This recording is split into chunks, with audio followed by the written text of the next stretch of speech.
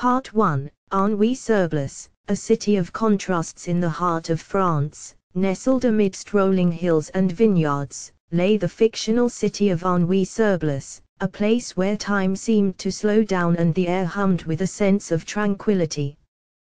The city was a tapestry of contradictions, its ancient streets lined with grand boulevards and quaint cafes, its inhabitants a blend of old-world charm and cosmopolitan flair. At the heart of Auneuil-sur-Blaise stood the French Dispatch, an outpost of an American newspaper, a beacon of journalistic integrity in a world often consumed by sensationalism and prejudice.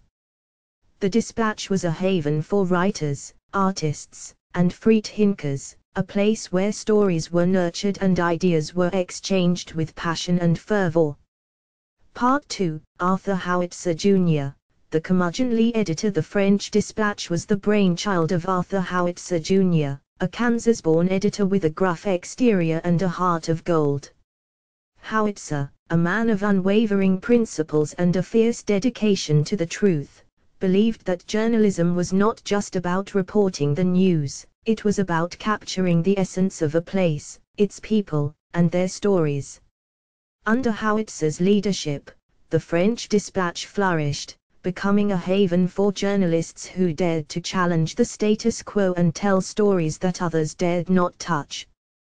The Dispatch's pages were filled with tales of love, loss, rebellion, and the human spirit, each story a testament to the power of words to illuminate the world. Part 3, The Dispatch's eccentric staff. The French Dispatch was a motley crew of journalists, each with their own unique style and perspective. There was J.K.L. Berenson, the seasoned foreign correspondent with a penchant for the absurd, Herb Seen, the sports writer with a poet's soul, and Lucinda Crements, the society reporter with a keen eye for social injustice. Together, these journalists formed an unlikely family, their differences united by their common passion for storytelling. They shared meals, argued over politics, and celebrated each other's triumphs, their lives intertwined in the vibrant tapestry of the French Dispatch. Part 4, Tales from Auneuil-sur-Blaise. The pages of the French Dispatch were filled with stories that captured the essence of Auneuil-sur-Blaise, its inhabitants, and their struggles and triumphs. There were tales of love and loss, of rebellion and redemption, of the human spirit's resilience in the face of adversity. These stories were not just about Auneuil-sur-Blaise, they were about the world, about the universal human experience that transcended borders and cultures.